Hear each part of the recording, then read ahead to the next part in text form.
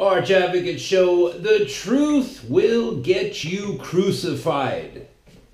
That will be the topic of today's show, and others going to be talking a little bit of the style of deception that is being perpetrated by one Jordan B. Peterson, who I still recommend you pick up this book. I think it's $30. We'll be talking a little bit about that. And just as kind of a warning, I'm a little bit fired up right now. And so there is I would say there's about a 70% chance that there's going to be some bombs being dropped, word bombs, with a word that starts with a letter that if you were to spell out the sound of that letter, it would be EPH. And therefore, I know sometimes you guys have your kids listen. Not this one. Well, listen to the whole thing first. I cannot guarantee that there's going to be those words in this podcast, but past performance is not indicative of future results. That sort of thing. Disclaimer. All markets bear risk. Blah blah blah. Enter it. Listen to it first before you let your kids listen to it, I guess, is basically what I'm trying to say. I'm fired up. And some of you might notice that there's a little tippy-tappy going on the roof. That's rain. And it stopped raining. And hopefully it will stop long enough that I can get this podcast recorded. But first, I'm going to read your daily devotional to you. It's all right to be human. When your mind wanders while you are praying or reading your Bible, don't be surprised or upset. Just simply return your attention to me. Share a secret smile with me, knowing that I understand. Right? Just look up to God and just be like, I did it again. Rejoice in my love for you, which has no limits or conditions. Whisper my name in loving contentment, assured that I will never leave you or forsake you. Intersperse these peaceful interludes abundantly throughout your day. This practice will enable you to attain. Start over. Intersperse these peaceful interludes abundantly through your day. This practice will enable you to attain a quiet and gentle spirit which is pleasing to me. As you live in close contact with me, the light of my presence filters through you to bless others. As you live in close contact with me, the light of my presence filters through you to bless others. Your weakness and woundedness are the openings through which the light of the knowledge of my glory shines forth. My strength and power show themselves most effective in your weakness. That is today's devotion for January 23rd from a devotional book called Jesus Calling. Jesus Calling. It's written in the first person, so it's as if Jesus is speaking those words himself. This was written by a longtime missionary named Sarah Young. I recommend that you pick it up, and if you don't want to do this one, My Utmost for His Highest. It's easily the most popular devotional book in the world. Oswald Chambers, My Utmost for His Highest. Says that he wrote it, but he did not. His wife did. Anyways, why do I have so many of these facts in my head? Did you know that polar bears don't actually have hair follicles? They don't. They have hair cuticle, like fingernails. That's what their hair is made out of. Cuticle. Why do I know that? I literally, I could probably rattle off useless facts nonstop for probably 3 hours. I think. I wonder if there's some sort of Guinness Book of World Records for rattling off useless facts. Useless facts. Facts. And facts and truth are different. Very different. Facts, truth, honesty, all spelled very differently, and therefore they all have very different meanings. But truth will get you crucified. It's supposed to. It's supposed to work that way. Truth is spelled with a capital T, by the way. Truth is a man. God-man. Jesus Christ. He was crucified. He was the truth. The truth will get you crucified. Case in point. Give you an idea. Give you an idea, right? Let's say that you live in an area that is mostly liberal, right? Let's say you work, it could be anywhere. Todd Milligan lives in Oklahoma. We got listeners in Colorado, right? We got listeners in Wyoming. We got listeners all over the place. And it doesn't really matter. It really comes down. San Diego, where I'm from, when I was growing up, very conservative. Everyone was a Republican because pretty much everybody was blue collar or owned a business. Very Republican. Not as much anymore, but still, San Diego's still very much a Republican town. But you go north, a little bit. Los Angeles used to be pretty Republican too, but, you get up in other places, very Democrat. Very much, very liberal. But let's pretend that you lived in an area of whatever state you live in, and that area was very liberal, and you worked in a place where everybody was like, oh my God, it's a woman's right to abort her baby. It's a woman's sovereign right. It's her body, it's her choice, right? And you go, well, wait a minute, I listened to this podcast, and one of the listeners who were all, I listened to a podcast where we're all friends. One of my friends on that podcast, he had a baby that was only in the womb for 22 weeks. A full-term pregnancy is 40 weeks. This baby was barely just a smidge over the halfway point. And because of some unforeseen medical emergency, that baby had to be removed from its home. Its home that it still had a whole another 18 weeks to live in so that it could properly form. And that baby was removed from the womb, put into an incubator, hooked up to all kinds of machines, I'm sure. I don't actually know the details. It was Derek, right? I don't know all the details, but I'm sure it wasn't easy. And that baby is now strong, healthy, smart, and beautiful. 22 weeks. And you might work in a place where everybody that you spend 8 to 10 hours a day with, everybody that you spend the majority of your life with, right? Every day is like a hockey game. There's 3 periods, and each period is 8 hours long. One of those periods is done sleeping. You do that 1 period sleeping. Now you have 2 periods left. One of those periods, you're at work. And in the other period, that last little 8-hour period, you're driving to and from work and doing your chores, like going to the grocery store, going to the post office, doing what you got to do, going by that Home Depot, right? Whatever it is you got to do. That last 8 hours, that is not exclusive to your family. It's your family time and all the other stuff you got to do. 8 hours at least is at work, and 8 hours at least, 8 hours is sleeping. You have 3 periods of your life, and the majority of the time that you spend with anybody is with your coworkers. Let's just say you're surrounded by people that are like, oh my God, Barack Obama was the best president ever. Shout your abortion. Everybody's a racist. If you're white and a man, you're a racist. Well, let's say that that's the environment that you work in, right? If you stand up and say, no, abortion is murder. Do you know what goes on during an abortion? What happens is a woman hires or authorizes a physician to go up into her lady parts with a wrench and a knife, right? The clamps, right? Well, I guess, what would you call that? Not a wrench, but something else. What are the clamps? Whatever.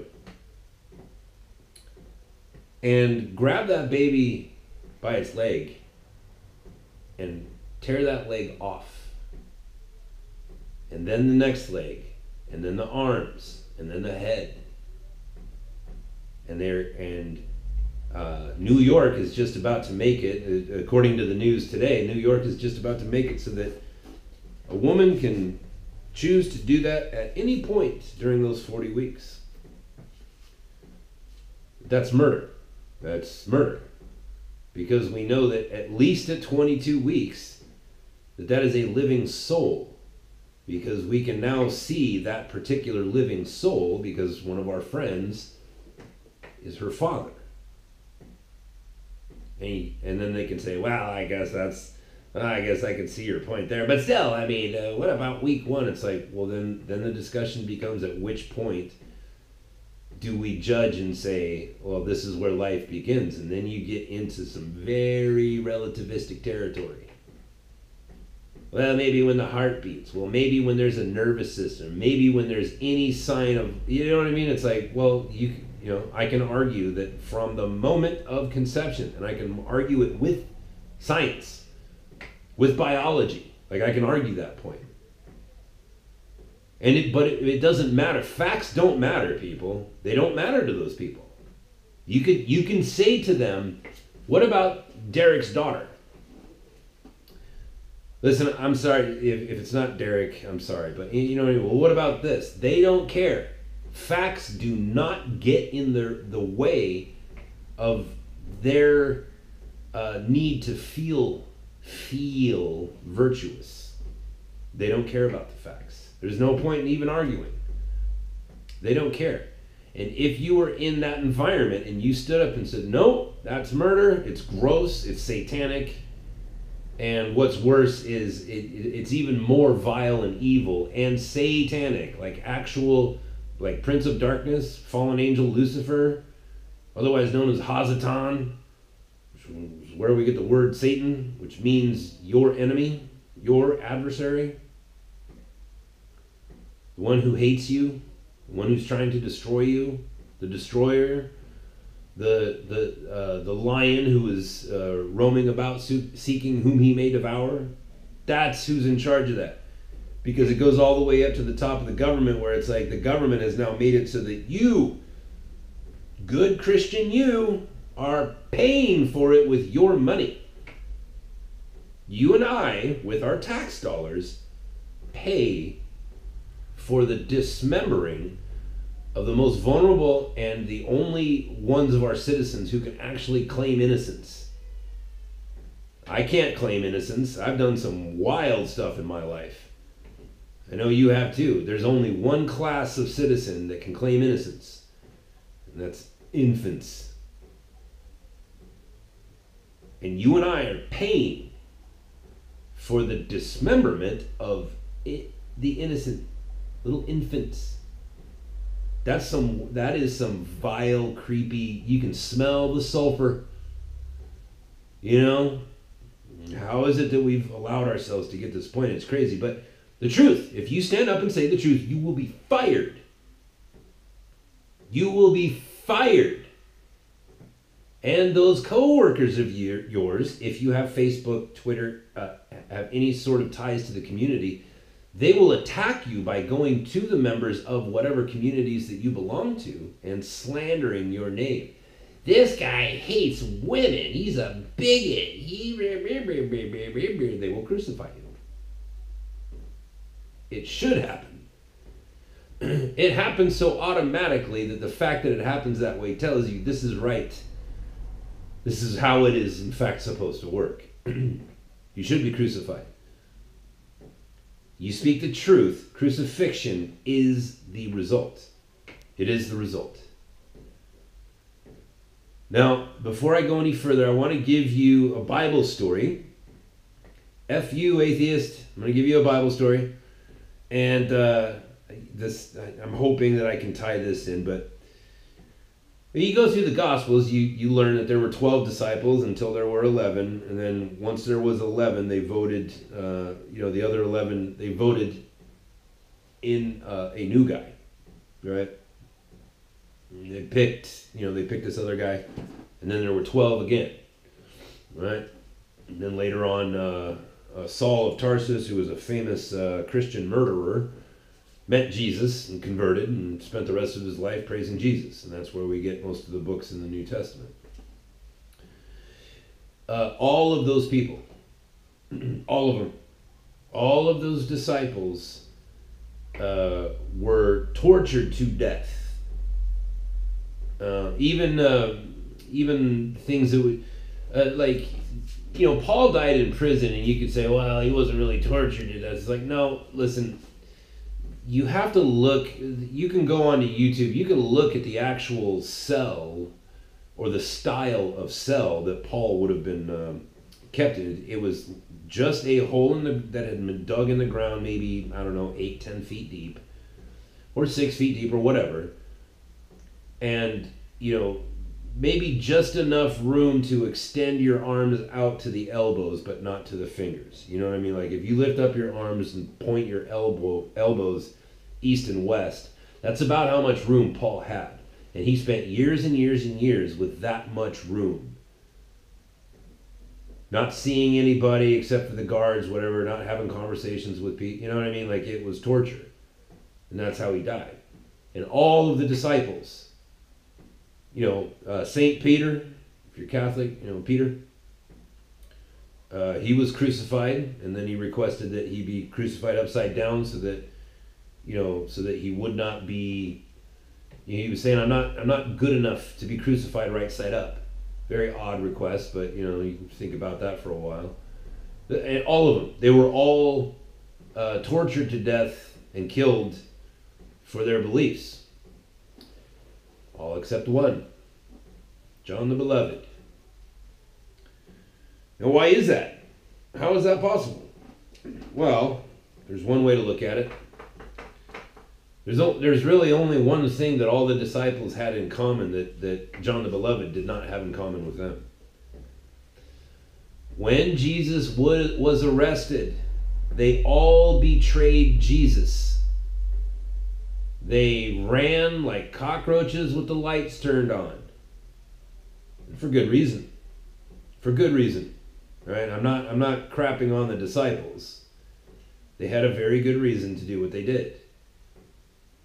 Because nobody wants to get crucified. Like, that was a horrible, like, if they were caught,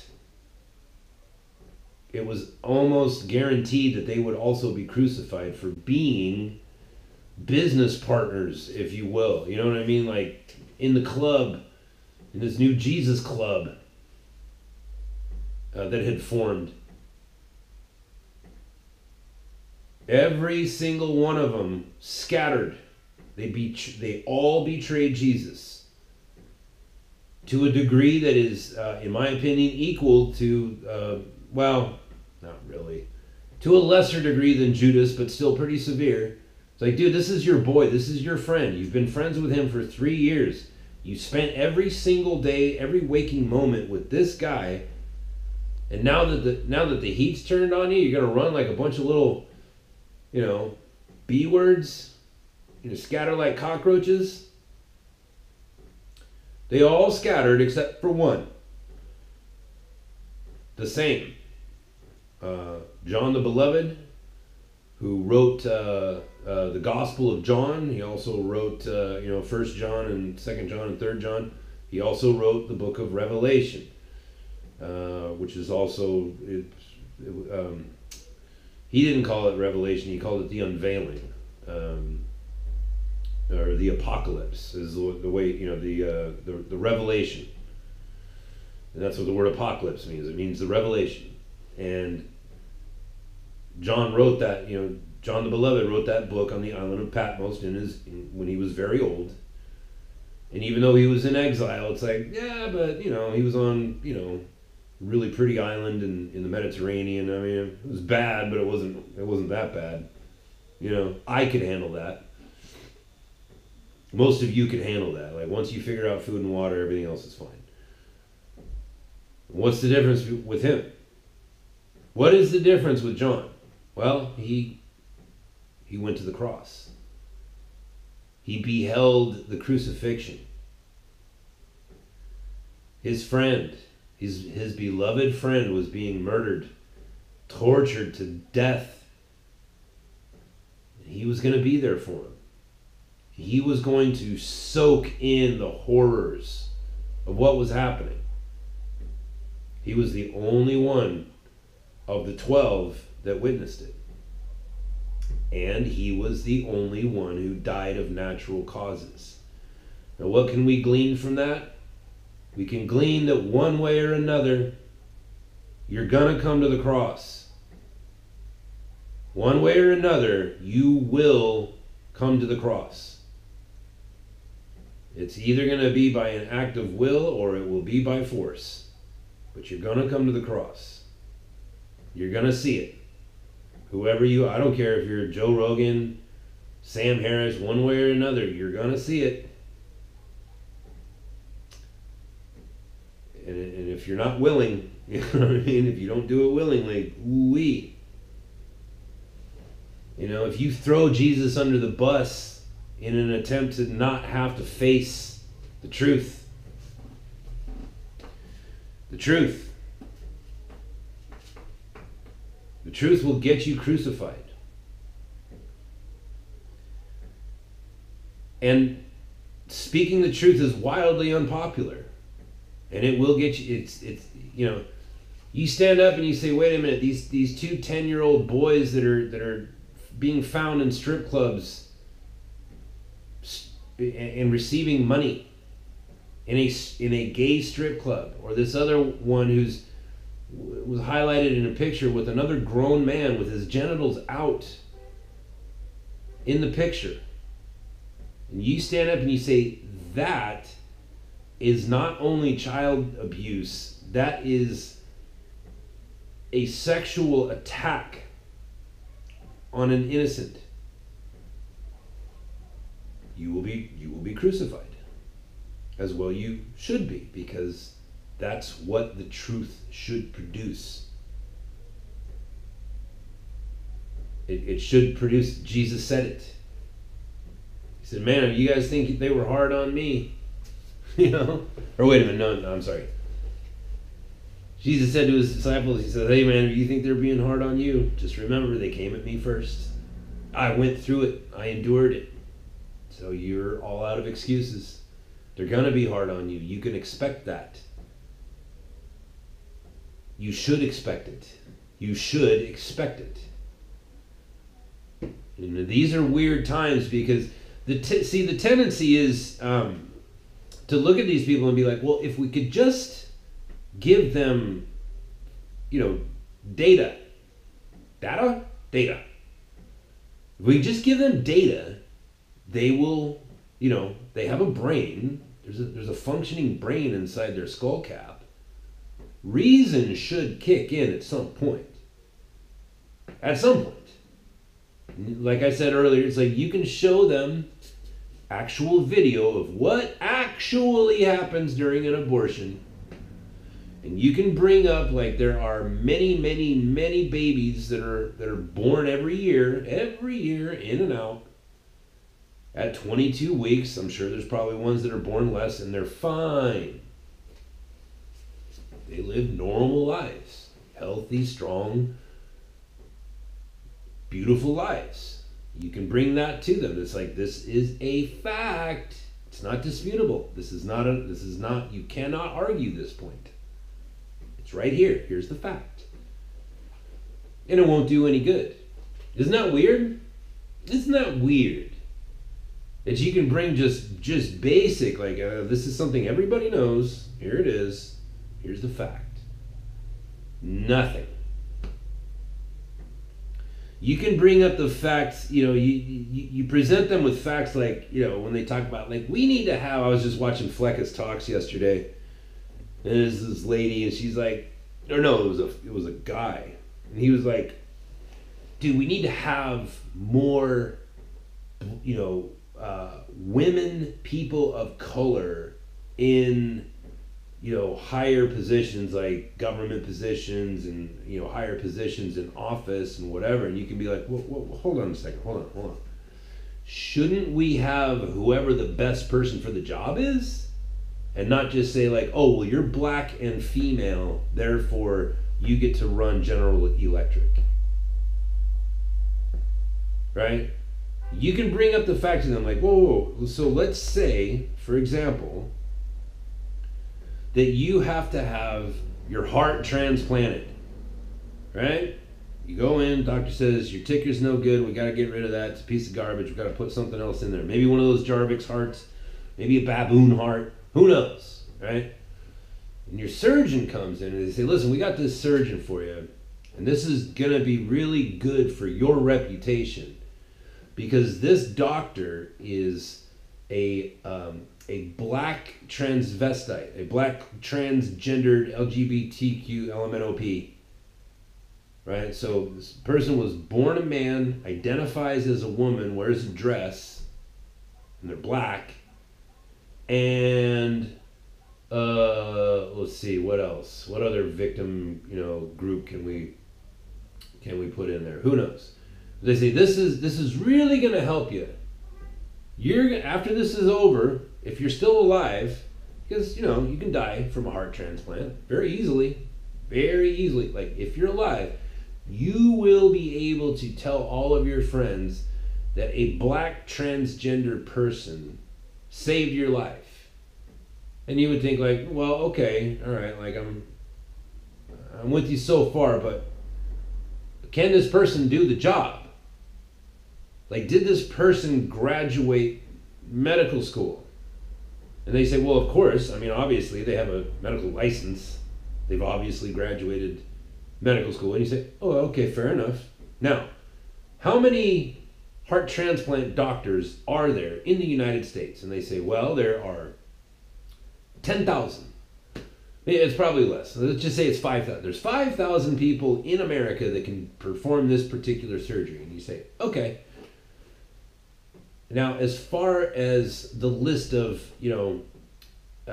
who has more success and who has more failure on a scale of 0 to 5,000, or sorry, 1 to 5,000, 1 being the best, 5,000 being the worst. Right? The number one guy has the least amount of fatalities and the highest success rate of the other 5,000 people. Where does this black transgender person appear on this list? And they say, oh, well, it's actually number 5,000. Funny that you should ask that particular question, because this person is actually number 5,000. They can do the job. They have the education, the training, the ability. But as far as people dying underneath their knife, this person is the worst at this. But you shouldn't pay attention to that, because the real thing that's important here is you're going to be able to tell all your friends that this poor victim, this person that belongs in some horrific victim group, performed the surgery, if you're still alive. And you would think like, so you ask your liberal friend like, okay, what in that case are you telling me? That your need to feel virtue is greater than your need to be alive. And that you wouldn't look across that table and say, you know what, I think I'm going to go get a second, maybe even a third opinion, and you run your arse over to the competitions hospital, right? You run from Kaiser Permanente, where you're at, and you run over to, what's some other big conglomerate? You run over there because it's like, listen, number 5,000 is over here. So if you have number 4,999, I'm in. If you have anything better than that, you know what I mean? Because I by getting anybody else, I am increasing my actual odds of surviving this horribly traumatic surgery. I have a bunch of screws in my knee, right? 12 screws. I have 12 screws and an 8-inch plate. Is it 12 screws or was it 14? And it's 12. Right? I shattered my knee into, this was 14 different pieces, so 12 screws. My knee is shattered. And the type of person that does that kind of surgery is called a orthopedic surgeon, is what I want to say. And there are like 10,000 of those in America, right? There's a lot of them. Maybe not 10,000, but there's a lot of them. The lady that performed my surgery is Jewish. Jewish lady, right? But that doesn't matter to me. What does matter to me is that on many occasions she has been listed in the top 100, scientists, surgeons in the United States. She's in the top 100. There's 50 states. Do the math. It's 2 per state, like senators. There's 2 per state. I got one of them that day. I got real lucky. I got one of the top 100 people in the United States. That's all I care about. I don't care that she's a woman. I don't care that she's Jewish. I wouldn't care if she was black. I wouldn't care if she was black and transgendered. I wouldn't care about that. What I would care about is like, oh, okay, so you're top 100 at doing this. Fantastic. He might be the love child of Milo Yiannopoulos and Brandon Straka and black and wearing a dress. I don't care. I don't care. How good are you at doing this job? And you talk to your liberal friends and you say, so in that case, what do you say? Guess what they'll say? They will lie in your face. They will say, no, I will take the 5,000th worst heart surgeon because I'm not a racist. It's like, no, you're lying. You fear power more than you fear the truth. You're more afraid of power than you are the truth. I'm afraid of the truth. The truth is very rarely kind. It's gentle, but not kind. It's a heck of a thing for God to come to you and say, you know what your problem is? You don't believe. Because I've heard those words from the Almighty. Not with again, it's a different sounding voice. Your eardrums don't perceive it. It's a different kind of voice. And I've heard those words and it's hard. It's violent. And it's peaceful. Anything God says to you, when it's the truth, like it may be harsh and it may make you fall on your face and cry like a little baby, but at the same time it is oddly comforting because there's this thing where it's like, yeah, your problem is you don't believe, and I'm here to fix that. Don't worry. Like I have belief for you. I want you to believe, and I'm aware of your malady. Is that the right word? I know what's broken in you, and I'm going to fix it.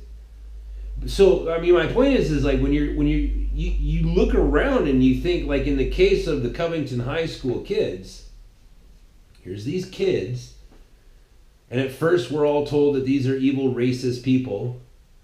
They're Catholics, and they're white, and they're male, and they're blah, blah, blah. I fell for it too. I was like, oh, these guys are bad. Because I only saw the little 3-minute clip or, whatever. And then it turns out there was 45 minutes of video. And then it turned out that there was 2 hours of video. I didn't watch the 2-hour one. I watched the edited version where it kind of skips you through it. And I realized like, oh, okay.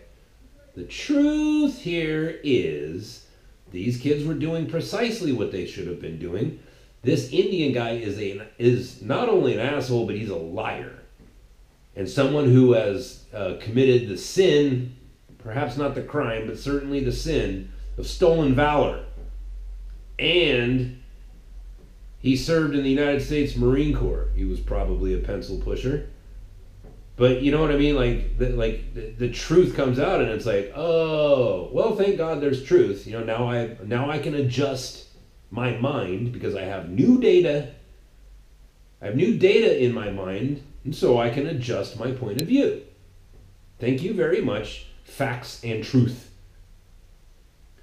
Because the truth, right, those were the facts, but the truth of it is the evil at work. You can see the evil at work.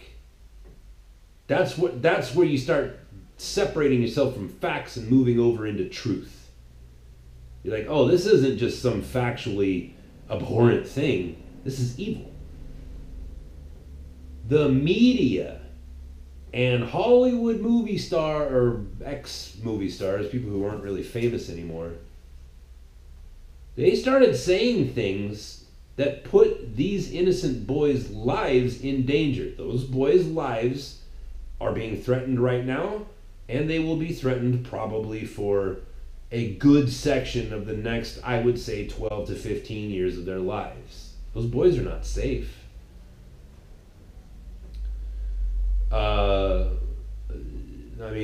I pray the Lord's protection over them. Certainly. I pray the Lord protect those boys. In the name of Jesus. In the name of Jesus, let the shed blood of the living God cover those boys and protect those boys. But the fact is that God's protection works in a lot of different ways. Sometimes God's protection works out just the same way it worked out for Dietrich Bonhoeffer and St. Peter. Sometimes God's protection comes in the form of St. Peter being crucified upside down. You say, well, that doesn't sound like protection at all. Well, not at first glance. I understand that. But we're living in a time where even when the facts come out, all the facts came out, and these people, they just doubled down. Said, no, we've decided that these teenagers, they're barely even men. They just became men recently, like in the last couple of years. They're young men. These men deserve to die because they're white and they appreciate Donald Trump as president. They should die. Even though we've seen all the facts and we can see that these were good boys doing what they're supposed to be doing, and some murderous black men, some very racist black men were attacking them, and this slithering, slimy piece of shit Indian guy decides that he's going to get it, he's going to capitalize on what's going on.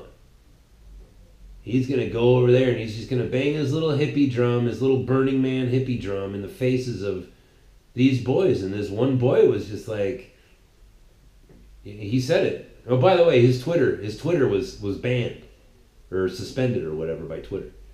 Just FYI. This one boy, he said, like, I didn't know what to do, so I just started praying. And I felt very uncomfortable, and that's why I was smiling like that. I was very nervous. I didn't know what was going on. I don't know what's going on. Think about that. Like, you're just standing there. You've got these black guys that are screaming for your death. Calling your mother a whore. Just vile. Like, you can go and listen to the audio. It's nuts what these grown men were saying to these young boys. Nuts. And they're just standing there like, hey, dude, we're just standing here on the steps. Like, you guys just stay over there and say whatever you want.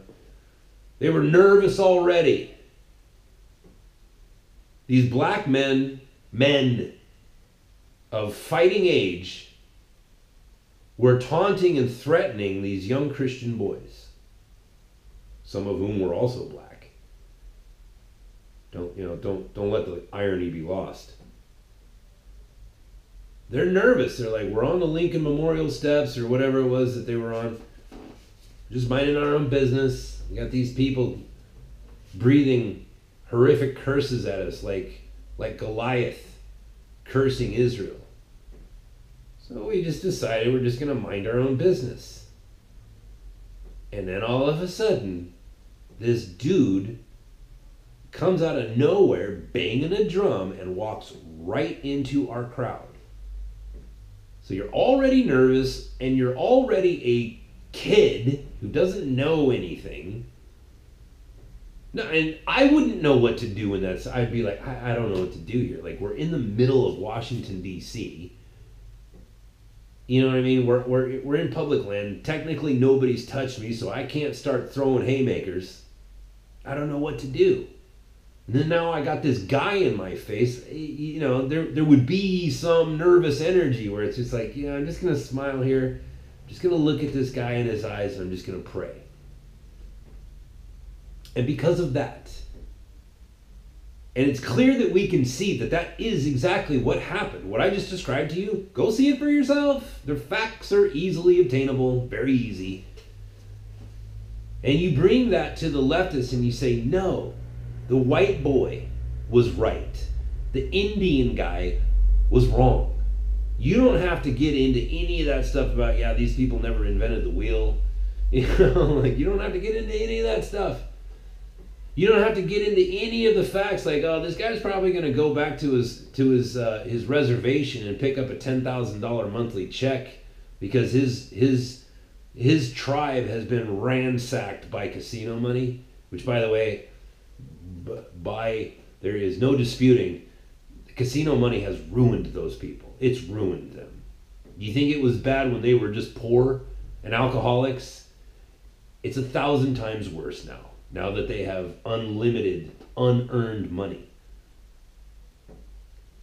You don't have to bring any of that up. You don't even have to bring any of that stuff up. All you have to do is say the white kid was right, the Indian guy and those black dudes were wrong and evil. And it turns out the Indian dude is a liar, a habitual liar who has been disowned by the Lakota tribe. Right, the Lakota, I think it was Lakotas. They came out and they're like, listen, we know this guy. He's a liar. We don't like him. He does not represent us. You don't even have to bring that up either. But when you go to your workplace, your theoretical workplace where everybody's a liberal and you say, no, the white guy, I saw the whole video. White guy is correct.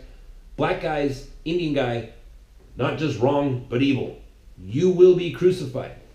And facts will be useless. They will be useless.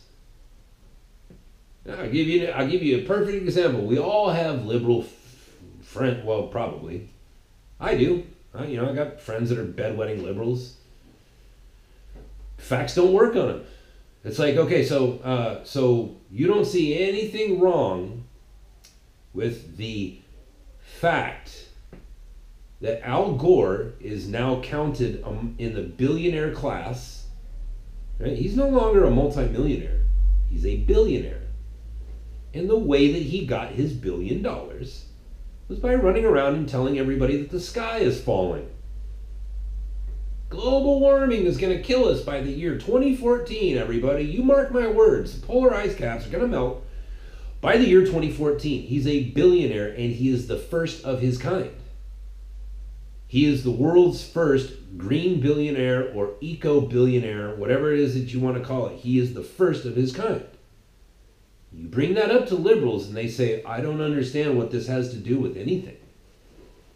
Okay, so the fact that he has several homes and he consumes like 100 times more electricity than any other average American, which is proven, it's been proven, like we've seen his electric bills, they'll just look at you like, I don't understand what this has to do with anything. Okay, so flying around on private jets to preach the gospel of the sky is falling. What does that have to do, crazy Trump supporter? Are you some sort of science denier?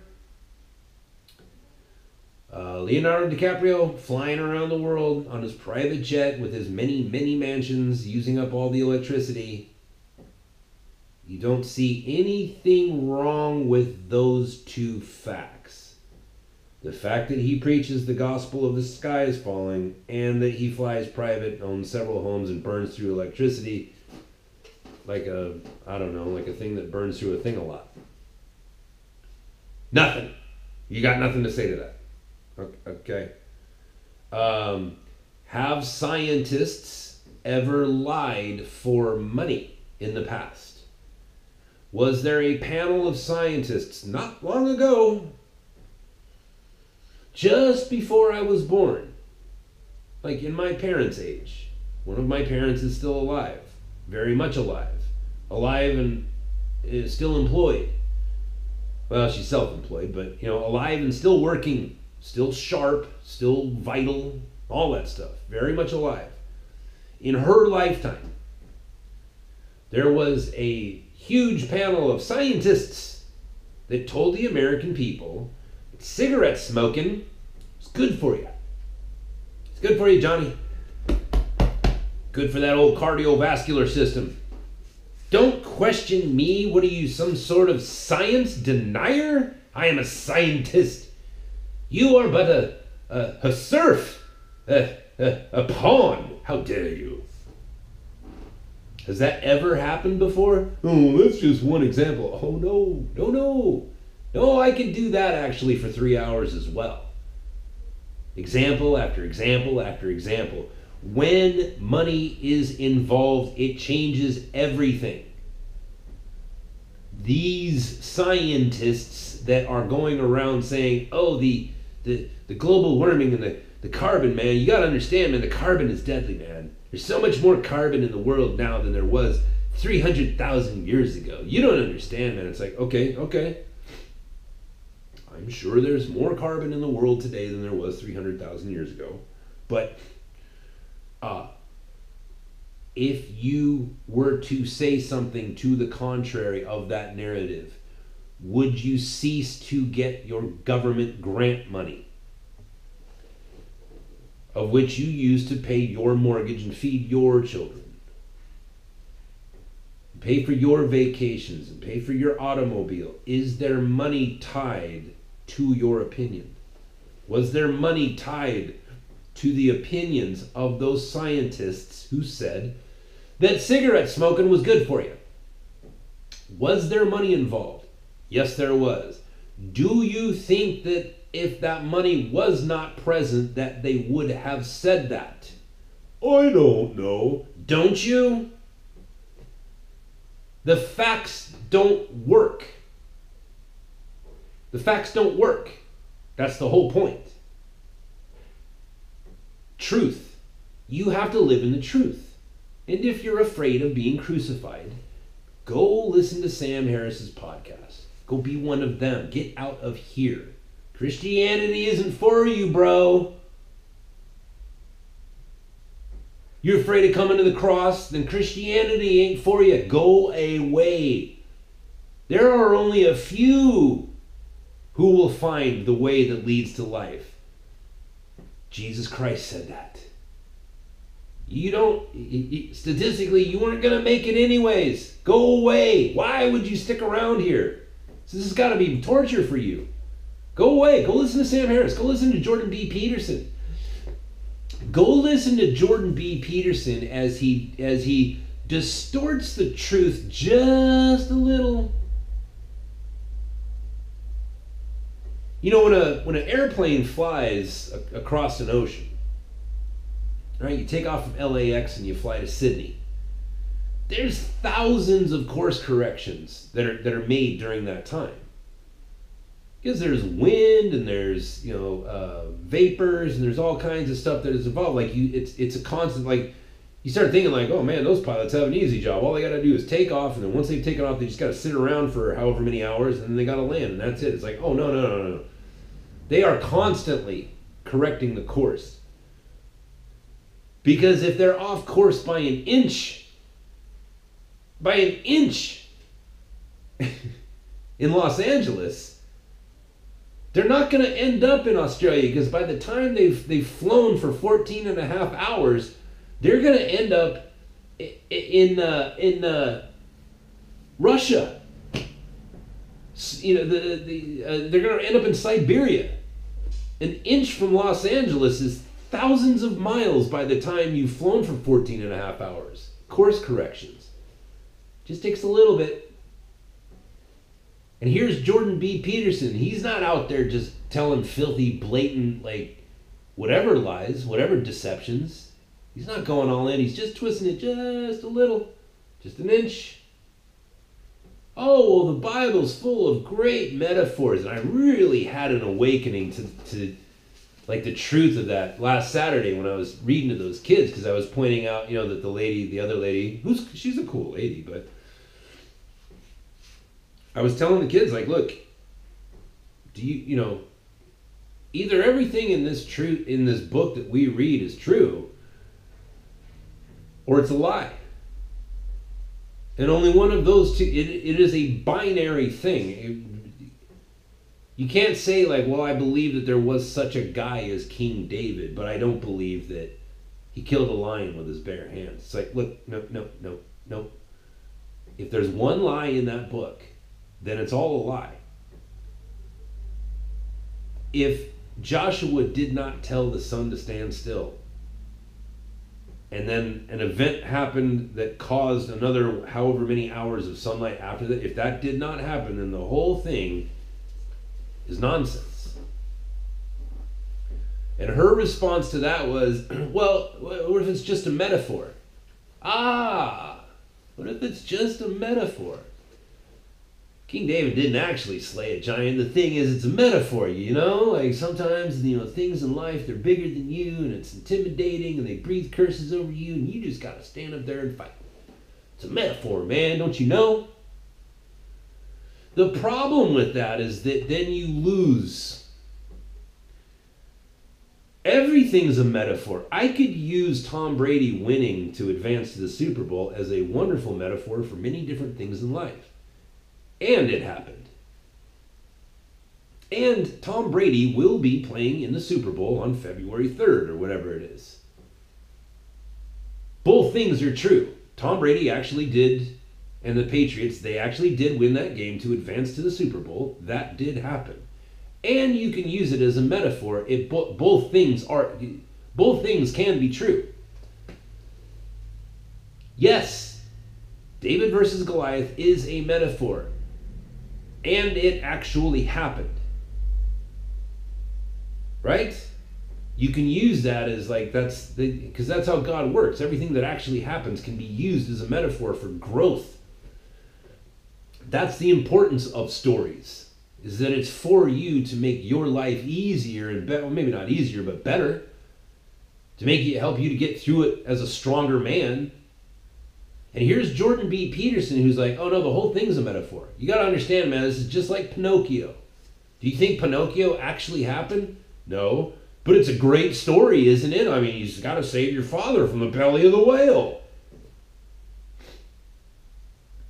If you keep telling lies, you're just going to turn into a jackass. Eeyaw. That's a metaphor, man. Don't you get it? It's like, yeah, I totally get it. It's a beautiful metaphor. Well, are you saying you believe that there was a little wooden boy? No, that's obviously not true. Do you see the deception there? That's why Jordan B. Peterson is always equating the holy text of the Christian and the Jew to Pinocchio. And all these other wonderful stories. Listen, whoever wrote Pinocchio, all the writings of Hans Christian Andersen, all the writings of the Brothers Grimm, it's all wonderful and masterful. Shakespeare, it's all wonderful. It's all wonderful and should be used for teaching. Right? But then when somebody comes along and says, hey man, there were these, like in that Gladiator movie, Joey, you like Gladiator movies? When you watch 300 with, what's his name? Gerard Butler. Great guy, by the way. You watch that movie and it's like, oh, this is a brilliant metaphor. It's like, no, it actually happened. It didn't happen that way exactly, but that actually happened. It was a true story. If you watch Schindler's List and think, man, that's a really good metaphor, man, for, beware of guys showing up wearing Hugo Boss and hating Jews. It's like, no, it's not a metaphor. It actually happened. I mean, it is a metaphor, but it actually happened. And if you fail to continue to understand that it actually happened, then you're moving us all closer to it actually happening again. And this deception of Jordan B. Peterson, it's like, that's, truth. This is why truth matters. Because it takes you just have to throw somebody off course by an inch. Because they are going to travel for the rest of their lives. You throw them off by an inch. A day later, instead of showing up in Sydney, Australia, they're showing up in Calcutta, India. how did I get here? Well, you flew thousands of miles out of your way. It's like, no, I didn't. Well, I mean, from your perspective, you only flew an inch out of your way, but by the time it manifested, you're in Calcutta. Here's Jordan B. Peterson, like, oh, no. Like, see, the thing is like the Noah's flood. Excuse me. Noah's flood, man, it's like a metaphor for, like when things are really bad in your life, man, you just gotta drown that thing until it's dead, and then you'll emerge or whatever. It's like, dude, it's a metaphor. But it happened.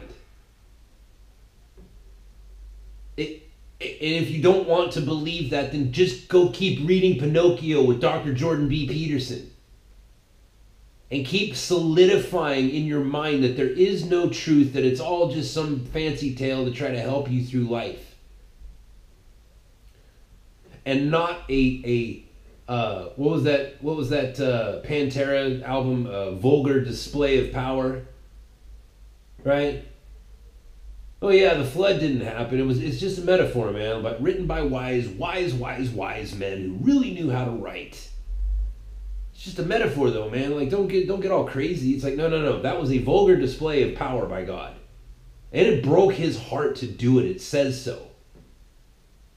It says that it caused him to repent.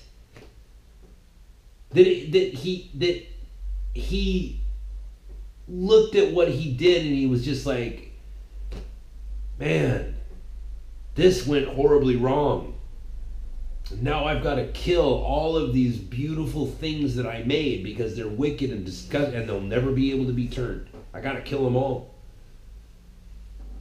And then there came a point, and by the way, Noah, not a great guy. You go back. This is a funny thing about reading the Bible, man. There's a lot of people that get thrown off. It's like those mechanical bulls, that you see, maybe you see them in a bar, maybe you've seen them on TV, and you think to yourself like, oh, dude, I could totally do that. That bull's not really moving that fast. I don't understand why people fall off. And then you get on, and like 2 seconds into it, you're on the ground. You're like, whoa, how did that happen? That's what happens when Christians who don't read their Bible start reading. They start reading through Genesis, and they realize, like, I don't understand. These people that I'm reading about, they're all awful. I don't think I'm reading the actual Bible because I've never heard anything like this. Now that I'm reading it for myself, all of these people were horrible liars and drunks and rapists and just awful. You go through Genesis, man, and you're like, and here's Noah, righteous Noah, saved, he was rescued, he was spared because there was something about him that God said, all right, this guy's all right. And what that was is it's not made clear to us really, because you read about Noah's life and it's like, yeah, this guy, not great. And here's Noah and his wife, his 3 sons and their wives, and all the animals. And the whole earth is covered in water, and the only remnant of humanity is now in this little tiny rubber ducky of a boat in the middle of the ocean, and God's just thinking to himself, you know what? I can end all of the pain right now. All I gotta do is push my finger on the port side of that boat and just flip it over, and all the pain will be over, and I can start all over again. I don't have to be hurt by these people anymore. I don't have to have it thrown in my face every day that free will, when given to these creatures, is always going to end up in me being brokenhearted. All I gotta do is just tip that boat over and all the pain ends. That's all I gotta do. You want to get into some metaphor, Dr. Peterson? Now, again, the things that are written in 12 Rules for Life, it's all good.